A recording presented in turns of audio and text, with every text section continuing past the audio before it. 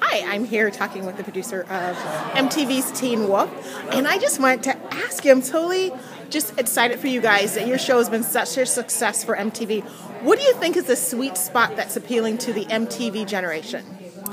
I would definitely say fast-paced stories that are challenging to them, that don't that appeal to them in ways that reflect their lives back. I think we talk a lot about millennials and what millennials want to see, but mostly I'm just interested in telling a good, fun story. So hopefully the audience sticks around and even grows.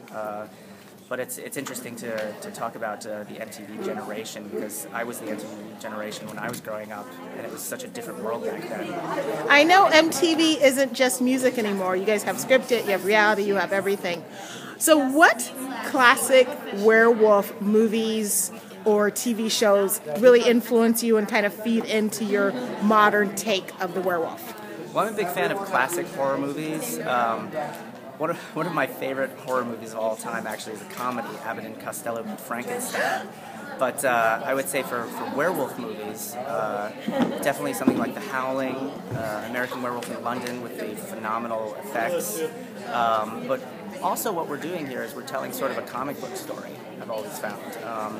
When I was plotting out the first the pilot with my producers, Michael Thorne and Renee Echevarria, we talked about it very much as being a Spider-Man story.